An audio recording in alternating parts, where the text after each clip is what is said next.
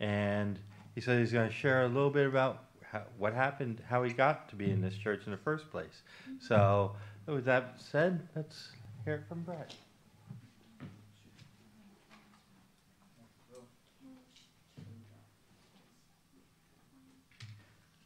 Good morning. Am I on? Oh, you see it? I don't see it. Oh, I hear it. It's good to be here this morning.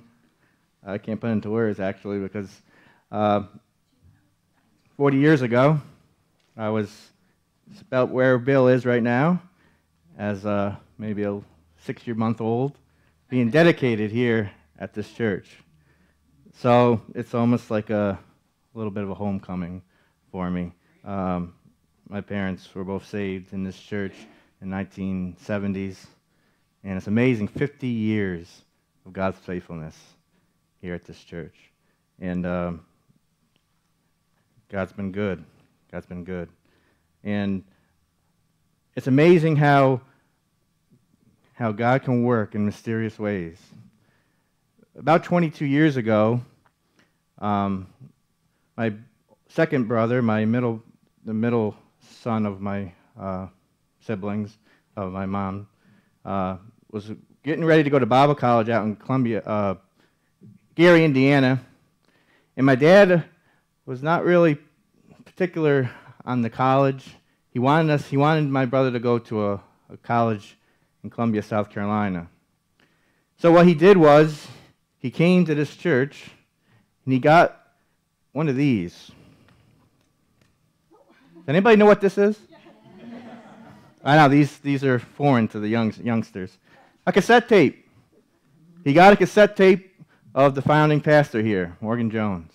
And he gave it to my brother to try to dissuade him to not go to the college in Indiana, but go to the college where he graduated from in Columbia.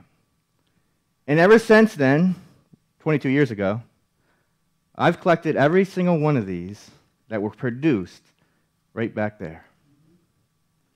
Every one. And I've been listening to them for 22 years. And the lessons I have learned from them have come from where I am standing right now. By God's grace and by God's power and God's amazing way, I've learned most of what I know about this book from the man of God that was standing right here. So you can just imagine the emotions I feel to be standing right here sharing with you today. Today I want to talk about a man in the New Testament that had an amazing gift, and his name is Barnabas. Let's turn to Acts chapter 4 this morning in your Bibles. And I think we live in a day and age where we need this. Oh, we need this.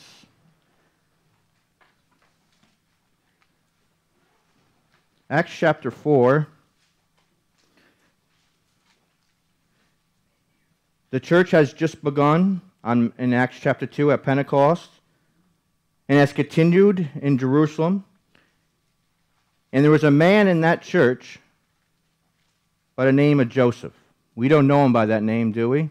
We know him by the name of Barnabas. That was his nickname. Let me just read to you Acts chapter 4, starting in verse 31.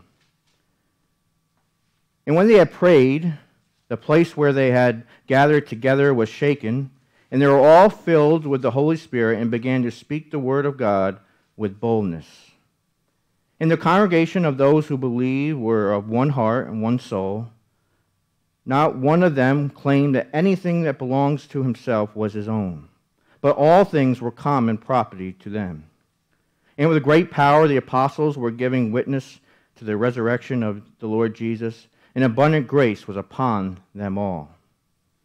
For there was not a needy person among them, for all who were owners of land or houses were selling them and bringing the proceeds of the sales and laying it at the feet of the apostles.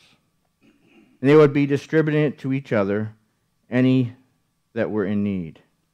And Joseph, a Levite, Cyprian birth, who was also called Barnabas by the apostles, which means, translated, son of encouragement.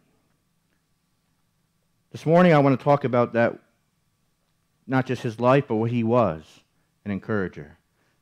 Encouragement is what we need. We need it so much. Let's pray, and we'll get into today's message on encouragement in Barnabas. Lord, we thank you for this opportunity to share your word, to open it up and learn from it and be encouraged by it and share it with special people in a special place. Lord, we thank you for today. Be with us now. Let your Spirit be moving and let him show us what only he can show through his word. In Jesus' name we pray. Amen. So he's mentioned there for the first time, Barnabas, in verse 36. And we don't hear from him again until Acts chapter 9.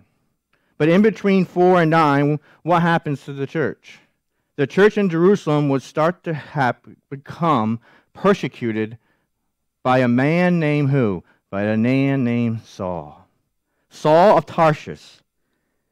This man would ravage the church. It says that in Acts chapter 1, verse 3. He would persecute the church. He would find Christians and make them recant their faith. And this is what was going on at that time in the first church in Jerusalem. And at that time, God was going to come down from heaven in Acts chapter 9 and save the persecutor of the church. Isn't it amazing how God works, isn't it? How in mysterious ways He picks men. If you were God, would you pick a persecutor of the church to do so much for him? But this is what God does in Acts chapter 9. He comes down in a voice, and he says, Saul, Saul, why are you persecuting me? And Saul answers in verse 5 of Acts 9, Who are they, Lord? Who are you? I am Jesus, whom you are persecuting. And from that point on, the apostle who would become the Apostle Paul, would accept Christ as Savior and be born again. And God was going to use him. He said to Ananias, who was going to be the helper to get Paul back on his feet, Jesus said to Ananias, I will show this man how much he must suffer for my name's sake. And Paul will go on to do many things and suffer many things. But before Paul could get there, there's a part in the Scripture that I want us to look at. It's in Acts chapter 9 and verse 26. Remember now, God has chosen this man, Saul from Tarsus. God chose him for a specific purpose, and that was to build the church, to send the church out and make it grow, and even to today. And it says in Acts chapter 9, verse 26,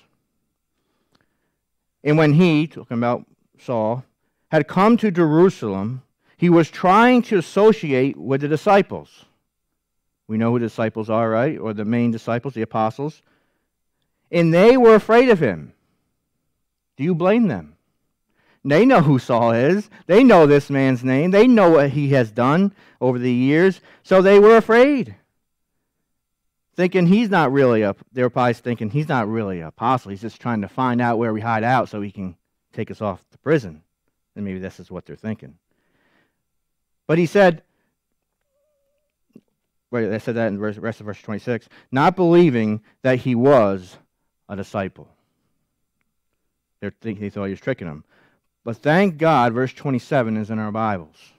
Actually, the first two words of verse 27 I circled and underlined. But Barnabas took Paul and brought him to the apostles and described to them how he had seen the Lord on the road, Acts chapter 9, and that he had talked to him and how in Damascus he had spoke out boldly in the name of Jesus. So this man with this gift and encouragement took a man that no one else believed, and many had good reason. But Barnabas was willing to take a chance on Saul, to use his gift of encouragement and give Saul a chance. And thank God he did. If he didn't, where would half of our New Testament be this morning? If he didn't, where would be the churches that he planted all over the Roman Empire? Where would we be if he didn't travel 9,000 miles of his day, talking about Paul, preaching the gospel, many times with Barnabas, preaching the gospel, bringing people to Christ? It was because but Barnabas. That's an amazing thing. It's a wonderful thing that he was willing to give Saul a chance when no one else did. So I wonder, when's the last time, or have you ever, thanked God for Barnabas? Because where would we be without him? Now, I tell you one thing. I don't think God, I don't know, of course, I'm not God. I don't think God came to Barnabas that previous night and said, Barnabas, that Saul that you've heard about, I saved him, and you know what? You better go encourage him and give him a chance, because you know what? He's going to write half our New Testament. He's going to travel 9,000 miles of his day planting churches. You better do it, Barnabas. I have a feeling God didn't do that. I feel that Barnabas said, Lord, you can do anything. And if you choose to save a persecutor like Saul, I'm going to believe you. I'm going to trust you, and I'm going to give you a chance. And Barnabas did. And because he did, we are here this morning. Because one man used his gift of encouragement, changed history. Now that's Barnabas. That's not me, is it? Or is it? What gifts do you have this morning?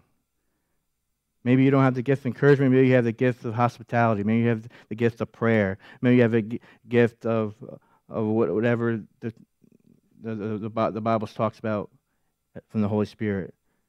What you do with that is so super important. We don't know what could happen if we just encourage one person to continue or to give him a chance. Barnabas didn't know, but he did it anyway. And that's an incredible thing. It's an amazing thing, and how important it is to find someone that you can encourage. And God can do amazing things with that. As we continue in the story of Barnabas, the next time we see him is in Acts chapter 11. And between Acts chapter 9 and 11, the church is growing all over the areas. It's not just in Jerusalem because of the persecution. The believers are scattered throughout that land. And there's a church in Antioch that is growing. People are coming to faith. God is adding to their numbers. And this news reaches Barnabas in the church that's in Jerusalem. It tells us that in Acts chapter 11 and verse 22. Well, verse 21. And the hand of the Lord was with them, and a large number who believed turned to the Lord.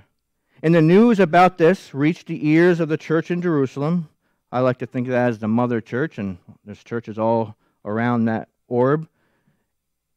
And the news reached the church at Jerusalem, and they sent Barnabas off to Antioch.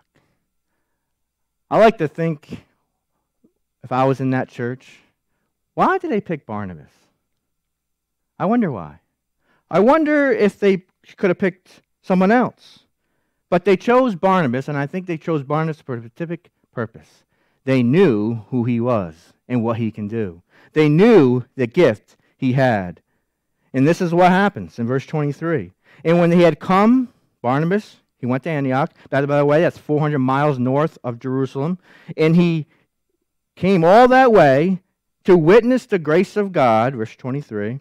And he rejoiced and began to encourage them with a resolute heart to remain true to the Lord. That word was resolute heart really means purpose of heart. So he came to Jerusalem, witnessed what God was doing there, and what he do. Just like he did with the Apostle Paul, he encouraged the believers there in Antioch. He encouraged them to stay true to the faith, to continue on in the work of the Lord. And the Lord revealed to me this morning how Barnabas was sent to a church of like faith. And I think maybe God sent me here this morning to do exactly what Barnabas did, to see what God is doing, and to hear some of the things you're planning on doing, and see how the Sunday school is going well, and to see how you're staying true to faith. I'm here this morning to continue to encourage you to stay true and continue what you're doing. Isn't that something, how God still works the same way? And I'm honored to do that, to be here. For Barnabas, it says in verse 24, for he was a good man, full of the Holy Spirit and of faith. And a considerable numbers were brought to faith there in the church of Antioch. And this is an amazing church, because this is where we were first called Christians, wasn't it? Verse 26. So Barnabas went up there, and he encouraged his church. He's just using his gift. He's just using what God gave him. And people were being saved, and people were being uplifted, and things were getting done for God. You see how just one man can make a big difference? One man using the gift God gave him, and the work continues. That's what Saul is. That's what he did. And we can do the same. All we have to do is give it a little encouragement.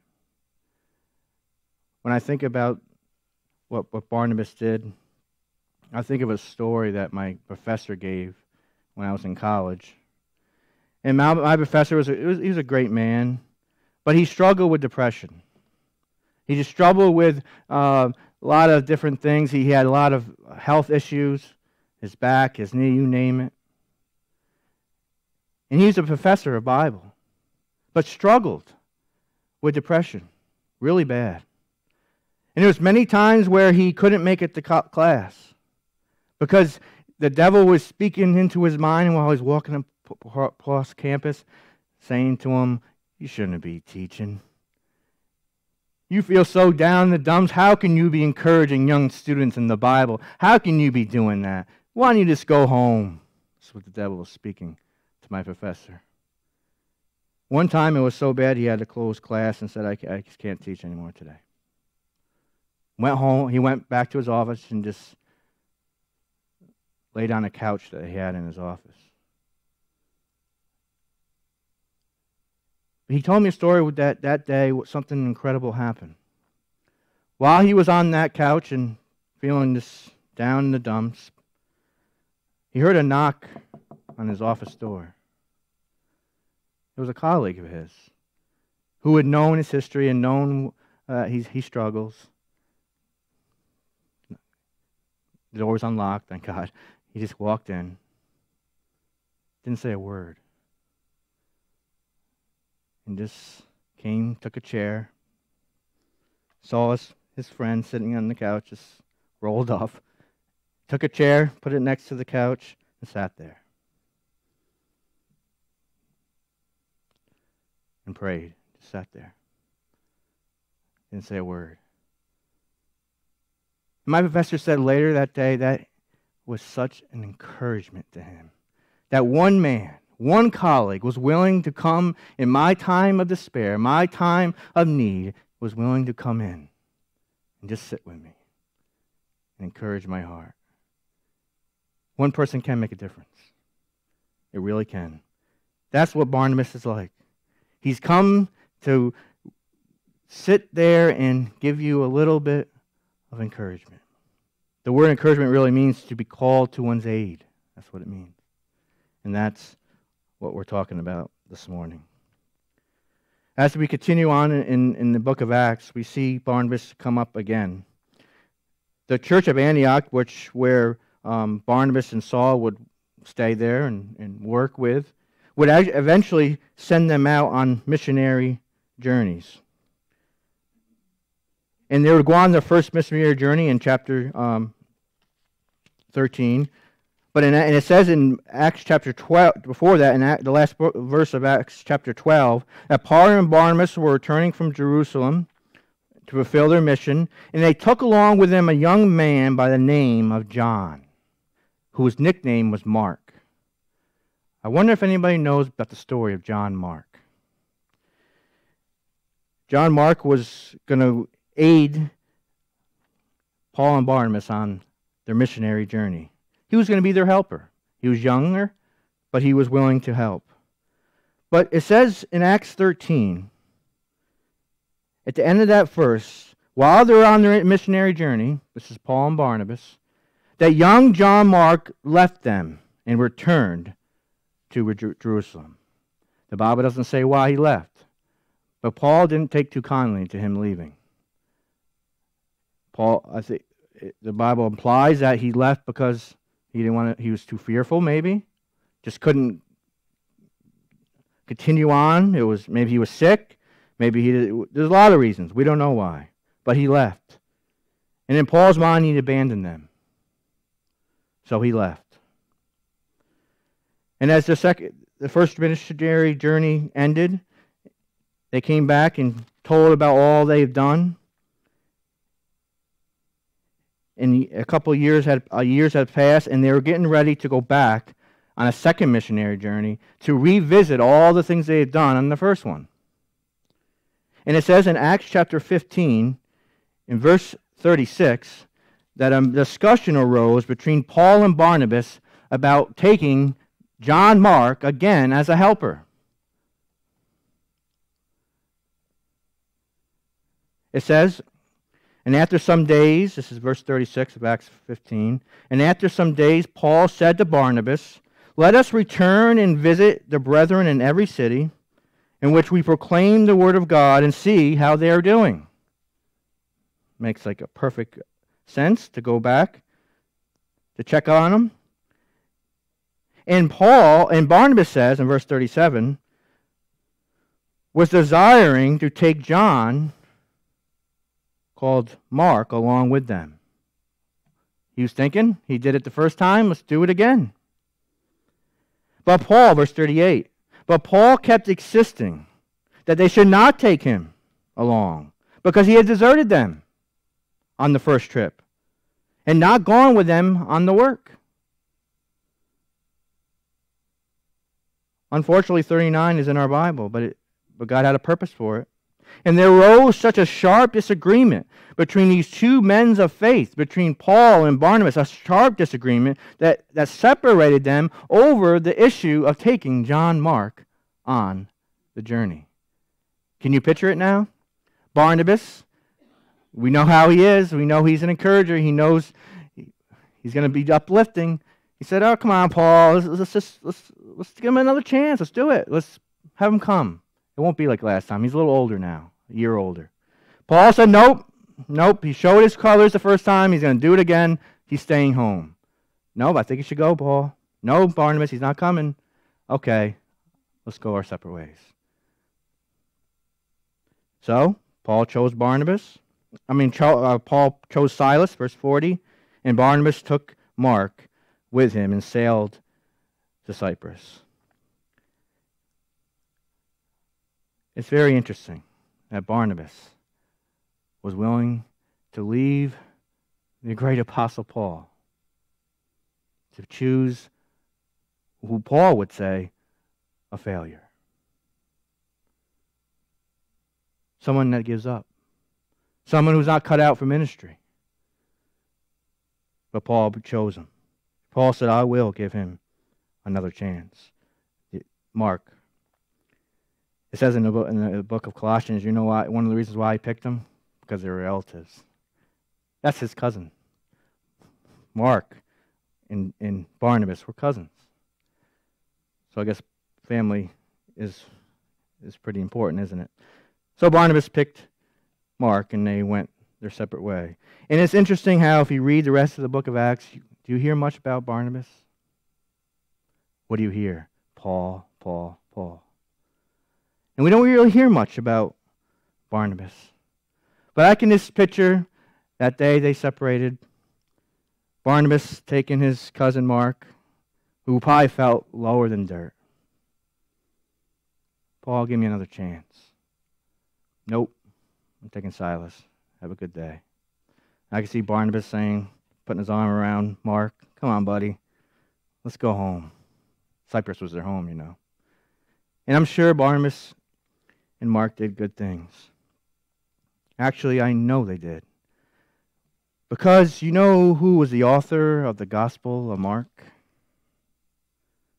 This same man. Maybe I think to myself, where would the Gospel of Mark be? But not for Barnabas. What if Barnabas turned off his gift for a day? Say, you're right, Paul. You're right. He's probably going to do the same thing. Mark, go home. We're going to do God's work. I wonder what would happen to Mark. Boy, if my own cousin doesn't believe me, maybe I'm not cut out for the work of God. But he didn't. But he was willing to use his gift with not just the Apostle Paul, who was Saul then, but to use it again on a man named Mark. I mean, because he did, we have 14 books of our New Testament. If you count the 13 of Paul and of the Gospel of Mark, half of our New Testament was written by these two men because one man was willing to use his gift of encouragement to keep them going. That's a wonderful thing. That's an amazing thing. We can thank a lot of our New Testament because of one man. Thank you, Barnabas. He wasn't a special man. He wasn't a super apostle or a super Christian. He was just someone like me and you, using what God has given him to help others. And today we live in a world that's down, dark, depressed, fearful, wondering what's going to happen next. I think God's looking for some Barnabases to go and to find someone that's down in the dumps, ready to give up, and to use their gift and say, come along, it's okay, we'll get through this. It goes a long way, doesn't it? And you know what? If you read 2 Timothy chapter 4, I want to just read this verse to you.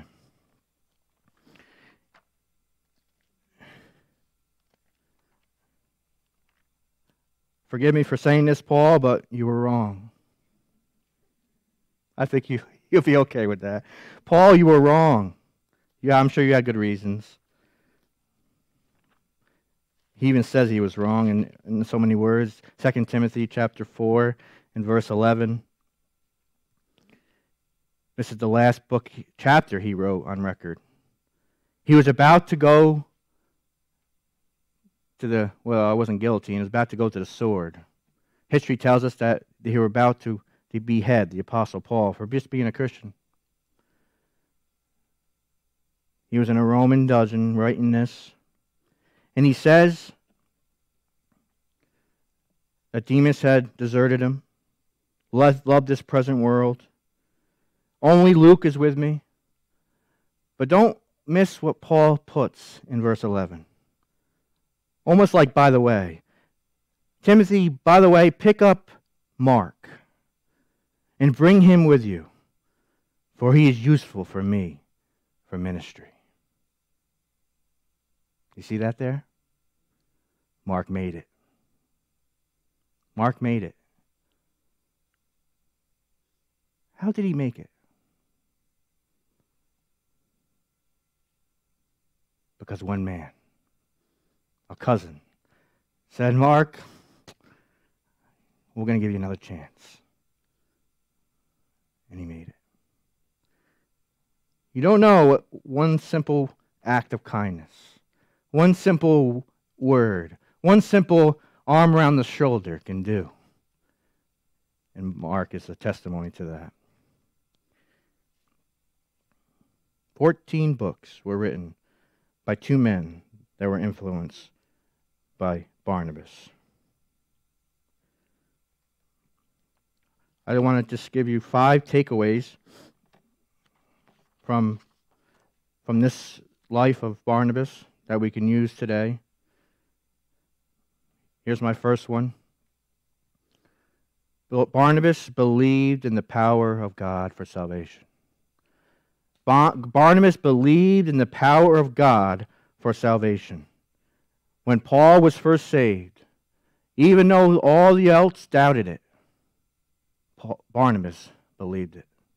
You know why he believed it? Because I think he knew that God can do anything. If God can raise Christ from the dead, which was impossible to them back then, and today, of course. If he could do that, he could save anyone for the work of his ministry. So Barnabas believed in the power of God. How do we believe today? Do you believe God could do anything? God can do anything. Nothing stops God. Even saving a persecutor of the church to do so many things for him. He believed in the power of God. Number 2, he was available. Barnabas was available.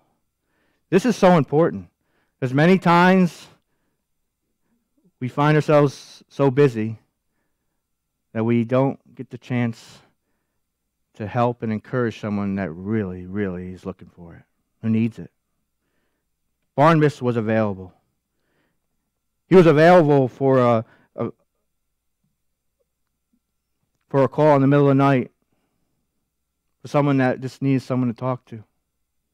He was there. Well, of course not. I'm using that for us, obviously.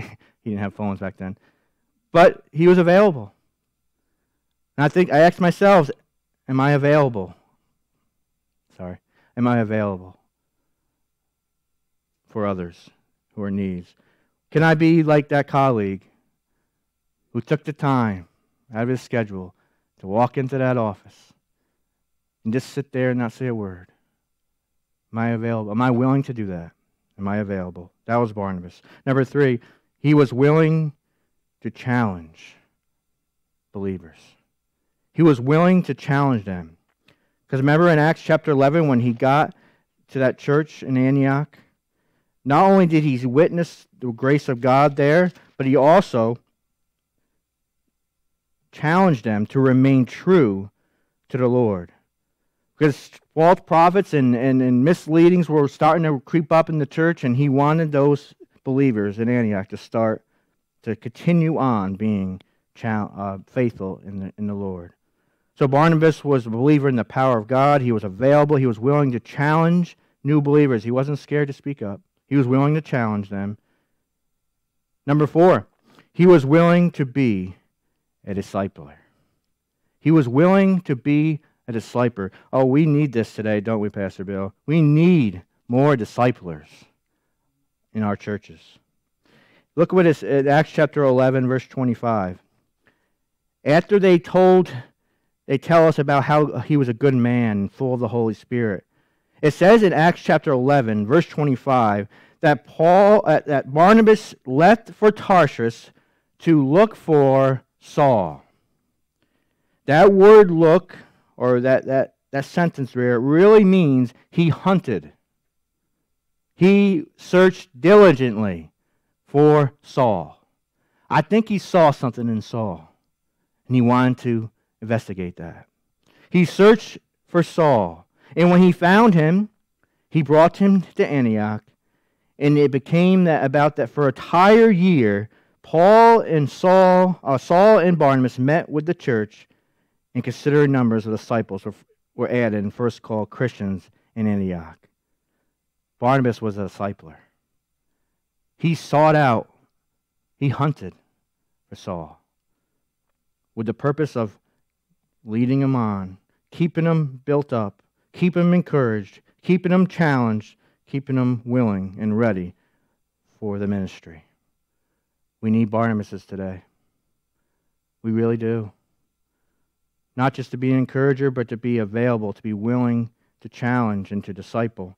And lastly, number 5, we need this also. Barnabas was willing to give second chances.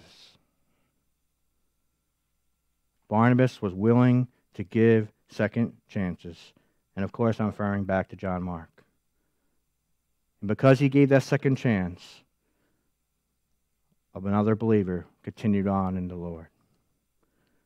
It's a wonderful thing, isn't it? It's not by accident that Barnabas is in here. It's for our encouragement, for our learning that we learn from him this morning.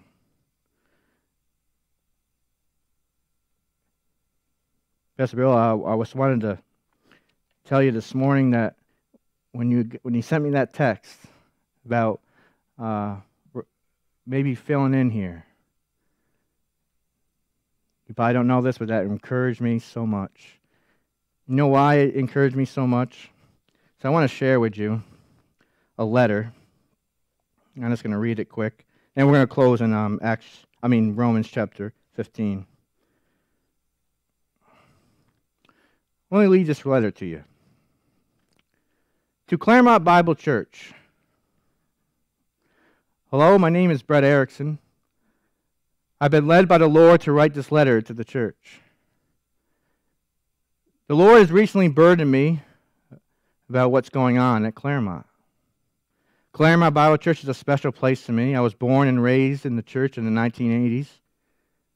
I was dedicated in the church in 1982. I was saved in the church in 1992. Right out there. My parents were saved and baptized in the church in 1976. I am currently preparing for ministry, and I've been serving the Lord for these last 10 years at Bible Baptist Church in Ghent, New York. But recently, the Lord is leading me back to my roots, and my roots were planted at Claremont. It would be an honor for me to come back and speak to the church, if possible. I would love to share what God has done in my heart with you all.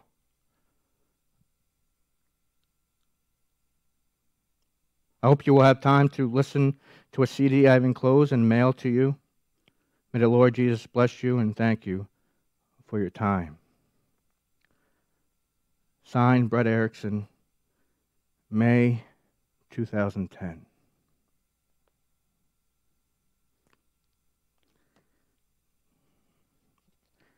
Mailed here 12 years ago.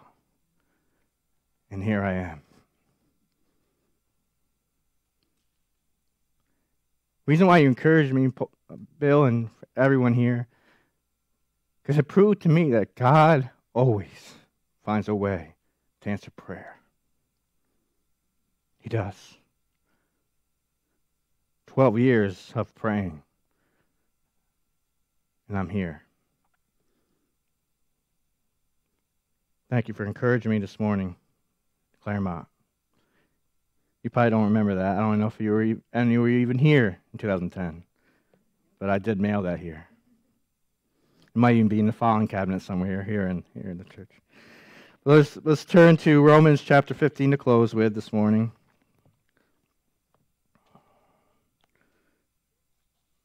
Romans chapter 15. This the same Apostle Paul wrote this chapter. He gave these powerful, powerful words. Starting in verse 4, Romans 15:4. For whatever is written in former days was written for our instruction, that through endurance and through the encouragement of the Scriptures we may have hope. May the God of endurance and encouragement grant you to live in such harmony with one another in accordance with Christ Jesus. And this is what I want to close with this morning. Do you know encouraging others, what it really ends up doing? It ends up doing this.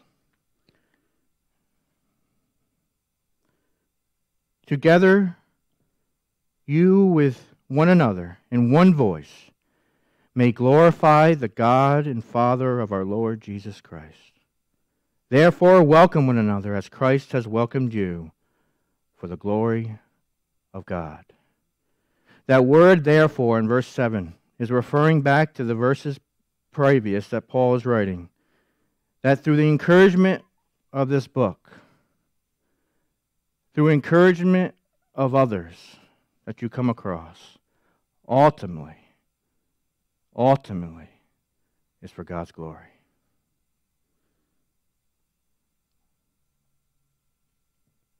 But Barnabas is in our Bibles. And for what he did for Saul and what he did for Mark, ultimately, in the end, is for God's glory and His alone. This week, if you find someone to encourage with maybe a text, and many people don't do this anymore, handwritten letters. So special. Maybe a phone call. Maybe if you're willing, if you haven't had the access, go see them and give them just an encouraging word and maybe a verse. You doing that is not just for you and the person you're encouraging. It is ultimately giving God glory. One man using his gift is giving God the glory. I thank God for Barnabas this morning. I thank him that he was willing, just willing, to use what God gave him so he can encourage others, so those ones he encouraged would write half our New Testament, and they would be here this morning talking about him. All for the glory of God. Amen? Amen. Let's pray. Heavenly Father, what a special day this is for me. Because you are good. Lord, you don't stop amazing me. I thank you for Barnabas. Thank you, Lord, that you were willing, he was willing to just be used. All for your glory. We thank you and we thank you, we thank you. And Lord, let us be like Barnabas this morning. No, we're not going to speak to people that are going to help write our Bible, but we might speak to people that will help those who are just needing some help. And ultimately, it's for your glory. We thank you for that. We give you the praise, the honor that's due your name. We love you, Lord. In Jesus' wonderful name we pray. Amen.